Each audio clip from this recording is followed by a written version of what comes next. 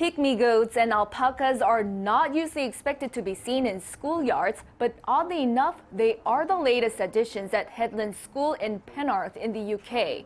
These creatures are getting a lot of attention from students who also say they are getting a great deal of benefit from them. If you're having a bad day, you could just come and you could express your feelings and you could just calm and you can spend time with them. There are also ducks and chickens with students taking full responsibility for their care. One student even says his motivation to come to school has been boosted so he can look after them.